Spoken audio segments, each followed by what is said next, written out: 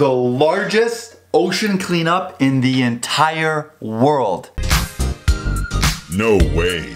We're testing a system out in the ocean right now that is set to be the largest ocean cleanup in the entire world. It's obvious that our ocean is getting flooded with plastic and trash. We're seeing it all over the internet. Searching for fish, but finding an ocean of plastic trash. Vietnam's Dalag beach has almost more plastic than sand. The Philippines announced a temporary closure of Boracay, which has been called a cesspool. And disturbing videos and images of plastic-filled Bali have been emerging after authorities declared a garbage emergency. And what are we doing about all this? Well, there's people coming together, having volunteer ocean cleanups where they just spend a day or a few hours and clean up the shores. And there's even companies now that are coming together, cleaning the oceans, taking all that trash and rubbish and plastic, and even making products out of it. For instance, this bracelet I have, a buddy of mine gave it to me. It's from a company called 4Ocean. And what they do is they go out in the ocean with these massive boats, clean up all the plastic as much as they can, and recycle that plastic and trash and make bracelets out of it.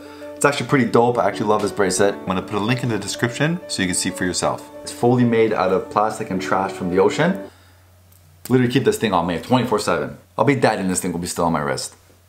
However, there is one company that trumps all other companies. And this is the company that is set to have the largest ocean cleanup in the world. The company is called Ocean Cleanup. And get this, it was founded in 2013 by an 18-year-old kid. His name is Boyan Slat. Look at him. Look at that flow. Jeez.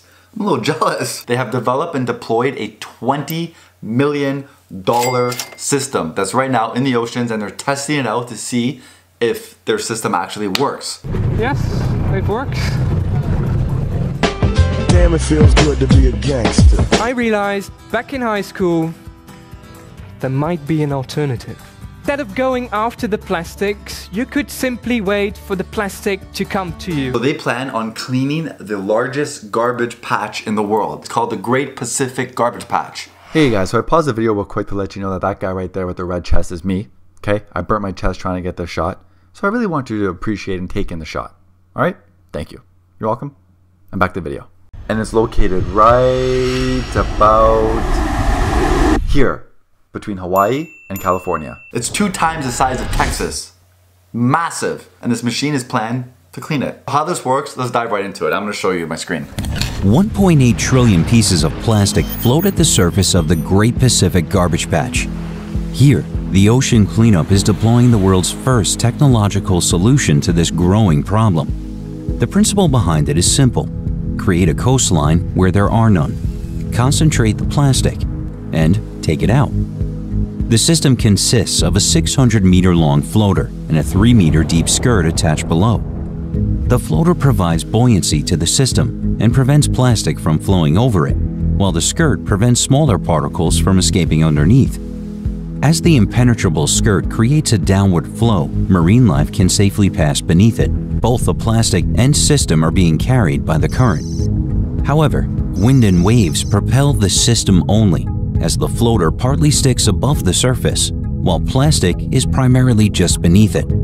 The system thus moves faster than the plastic, allowing the plastic to be captured. And because the system, like the plastic, is free-floating, it automatically drifts to the areas with the highest plastic concentration. Periodically, a support vessel comes by to take out the concentrated plastic, like a garbage truck of the ocean. The plastic is then transported to land, recycled, and made into durable products. This is the first of a fleet of 60 systems. The fleet is expected to clean up 50% of the Great Pacific Garbage Patch every 5 years. It's pretty neat, right? Well, that system was deployed in September of 2018. However, there's been some malfunctions on it, and it was sent to Hawaii, which was the closest island at the time, and it's been there since February 2019. And unfortunately, for the last 2 months, it hasn't been doing what it's supposed to be doing, and they're trying to fix it. But I read an article saying that they're going to be deploying it again soon. I'm not too sure exactly when, but they used the word soon. So, stand by. If you want to stay up to date about somewhat informative videos on our planet, and if you want to get an update on this story as it unfolds, then please make sure to subscribe, because I will most definitely be making another video on this. because I want to know if this thing actually works and if it's actually cleaning the ocean like it says it's doing. But for now, I want you to have a fantastic day, okay? Because you deserve it. No one else except you. Not that person over there, not that person over there, but you. All right? And then we'll see you again next week.